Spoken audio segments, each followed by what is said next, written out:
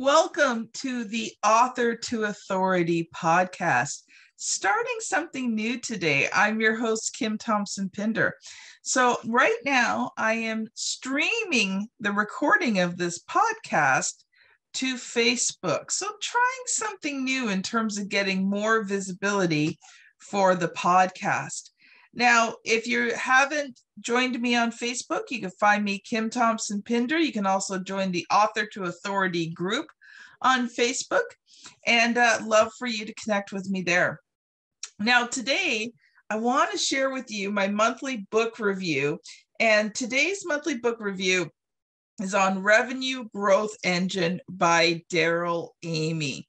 Now, Daryl is an amazing client of mine, and when we worked on this book, oh, did it ever help me in my business? And I love what Daryl talks about because he looks at growth in your business from a lot of different perspectives, including the combining of marketing and sales, what each one of them is, and how do you use them to triple your business. And I love the fact that he talks about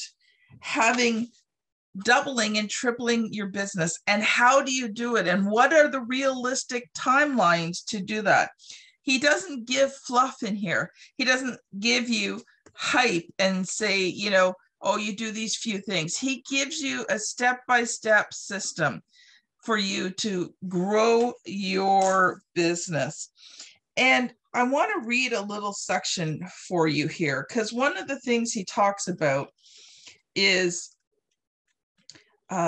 your ideal client. And that's one of the starting points is knowing who your ideal client is. Now, if you've listened to the Author to Authority podcast for any length of time, you know that one of the things I teach in authority marketing is that core marketing message.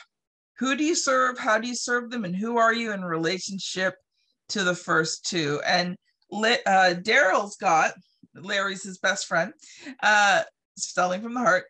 Daryl has a whole chapter on figuring out your ideal client. And I actually used a section of his book in my book, Author to Authority. So I want to just give you a sneak peek here into the book. So chapter 2 is define your ideal client. All clients are not equal. Your ideal clients are more valuable than other clients. Vilfredo Pareto was a European economist famous for the 80-20 rule. In the late 1800s, he knows that 20% of the people in Italy owned about 80% of the land. This pattern began to show up in many different areas, especially business. Sort your list of clients by annual revenue. Add up the revenue from the top 20% of your clients. If you have 1,000 clients, add up the revenue from your top 200 clients. If Pareto is right, and he almost always is, you will discover that these ideal clients are the ones driving your business. What would it mean if you could get more of these ideal clients? Recently, I was leading a company through a revenue growth workshop. After discussing their growth goals, we began to talk about their favorite clients. Going around the conference table, each of the key leaders shared a specific client that they loved. For each client, I asked what they liked about the relationship. As we wrote the names of these clients on the whiteboard along with their characteristics, several trends began emerging. These clients valued the relationship they had with the company, saw them as more than just a vendor, and were open to new ideas. These clients were slightly bigger than the average customer. Because of their size, they had some unique challenges which the company could meet. These clients also had the potential to purchase additional products and services from the company.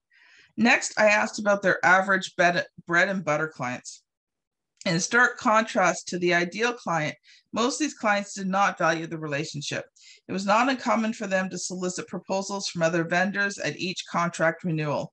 While most of them renewed, they used competitive quotes to erode profitability. Others left for competitors. Either way, the sales team worked hard to get lower and lower profits. After the sale, many of them were demanding. Some were outright unreasonable, causing frustration in the service department.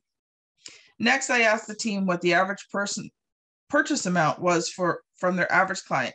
In this case, the purchase was $7,500, followed by $2,500 revenue for a service contract. Over 10 years, if the client renewed their contract 3 times, the company could expect $30,000 in revenue. However, many of these transactional companies changed vendors to get a better deal, so the real number was lower than $30,000. In contrast, I asked about the revenue for my deal clients. The sale averaged $75,000 with $25,000 in trailing revenues. Over 10 years, the company expected to make $300,000 from this client. Trust and value are the foundation of these relationships, so the renewal rate was much higher. Pareto's 80-20 rule in full effect. The majority of the revenue was coming from a handful of clients. So I want you to be thinking about that.